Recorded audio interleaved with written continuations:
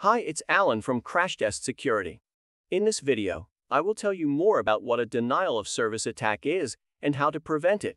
So let's get started. A denial of service occurs when a legitimate user is denied access to a network, system, device, or other resources that they are otherwise authorized to access. That can include their email, e-banking account, public online services, etc. Denial of service can result from a cyber attack known as a denial of service attack, whose explicit aim is to achieve this effect. A denial of service attack is the deliberate flooding of a machine or network with bogus traffic to overwhelm them and make their service unavailable. It can lead to the target server crashing or simply being unable to respond to legitimate requests. Denial of service attacks usually do not lead to system compromise, data loss, or theft. However, a DoS attack can cause a significant loss of time and resources to the targeted service, since it can last anywhere between a few hours and several months. Unlike a distributed denial of service attack, also known as DDoS attack, a DoS attack is executed via a single machine. The mechanism of a DoS attack is pretty straightforward. It seeks to overwhelm the capacity of the attack target via traffic. The specific way of executing such an attack will depend on the vulnerability of the targeted system. For example, one way of doing this is by sending many requests with fabricated return addresses to a server. This makes it impossible for the server to verify their source. It can lead to a server simply exhausting its RAM or CPU capacity and crashing.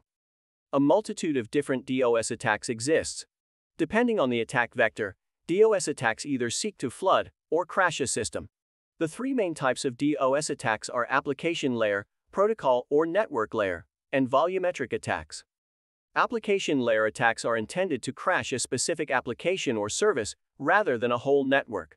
It is usually achieved by flooding the app with malicious HTTP requests and making it unable to respond further. Application layer attacks are measured in requests per second. Protocol or network layer attacks exploit weaknesses in network protocols and procedures by targeting infrastructure and network management tools. They seek to disrupt a whole network instead of a single application. These attacks are measured in packets per second or bits per second. Volumetric attacks are the most common type of DoS attack. It seeks to overwhelm a target's bandwidth capacity by flooding it with fake requests. It creates network congestion and makes it impossible for legitimate traffic to pass. The magnitude of these attacks is measured in bits per second. It may be difficult to spot a DoS attack, as interferences may initially appear non-malicious. You can use several criteria to determine if you are being attacked with a DoS. The three most common symptoms of an attack, according to the United States Computer Emergency Readiness Team, include prolonged network performance, unavailability of a particular, or an inability to access any website. There are several examples of how a DoS can be executed, depending on the target's server vulnerability. Some have fallen out of use because their vulnerabilities have been removed, whereas others persist and are being used. ACK-scan, SYN-scan, and FIN-scan use similar approaches to check whether ports at the attack target are open and can be exploited. They are used to gather information as well as deny service.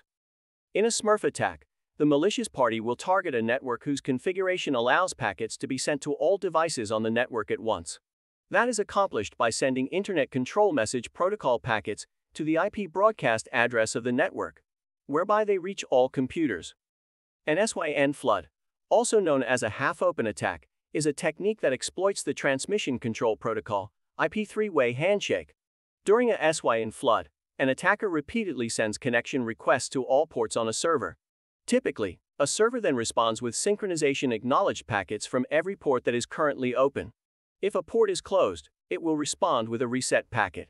Usually a client responds to the SYN-ACK packet with an acknowledged packet during the handshake. However, during an SYN flood, attackers use fake IP addresses to send the initial SYN packets. As a result, the server never gets a response to its SYN-ACK packets, and its ports remain open, and it cannot reset them. Before the connection attempt times out, further SYN packets are sent to these ports, prompting the server to keep them open and attempt to establish a connection. This is because ports are saturated with these requests, leading to a DoS. The teardrop attack exploits a vulnerability associated with older operating systems and TCP/IP implementation. Afterward, fragments are reassembled.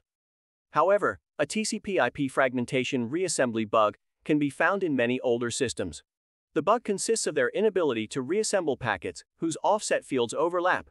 Attackers exploit this bug when launching a teardrop attack by sending packets with overlapping and oversized payloads, making it impossible for the receiving system to reassemble them, and ultimately leading to its crash. The ARP attack is also known as an ARP spoofing attack. This technique involves sending address resolution protocol messages over a network to link the attacker's MAC address to the IP address of its target.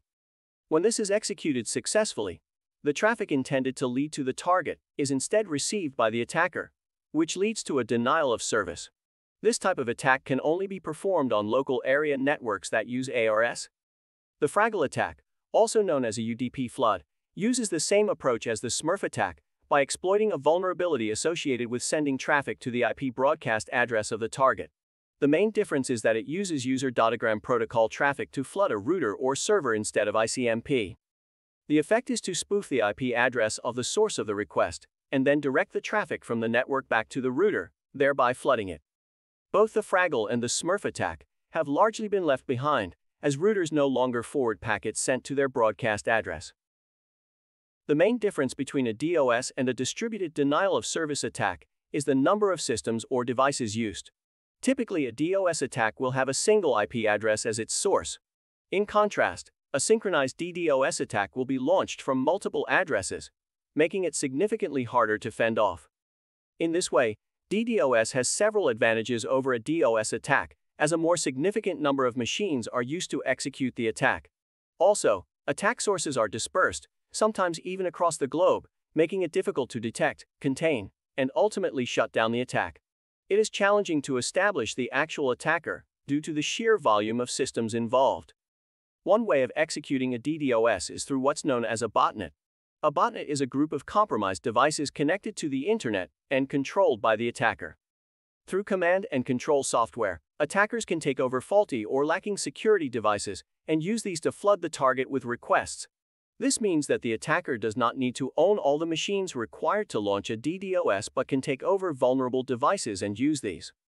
With the advent of the Internet of Things, DDoS attacks have become significantly more common and easier to launch because many IoT devices are exposed and easy to take over. In some cases, a botnet comprises hundreds of thousands of devices. Due to the effectiveness of these attacks, recent years have seen a proliferation of DoS and DDoS attacks, and even DoS/DDoS as a service offered by hackers. Denial of service attacks cannot be entirely prevented, but there are ways in which you can prepare to reduce their effect. Proactive steps you can take include creating a DoS response plan that covers all the aspects of handling an attack, including communication, mitigation, and recovery. Another step is improving your network security and strengthening your overall security posture by installing antivirus and anti-malware software, and setting up a firewall that monitors and manages incoming traffic. Also helpful is signing up for a DoS protection service that filters and redirects malicious traffic and can spot known attack signatures, and considering introducing network segmentation to separate systems into separate subnets and avoid flooding the whole network. Further, assessing your security settings and practices and introducing necessary improvements are also crucial steps.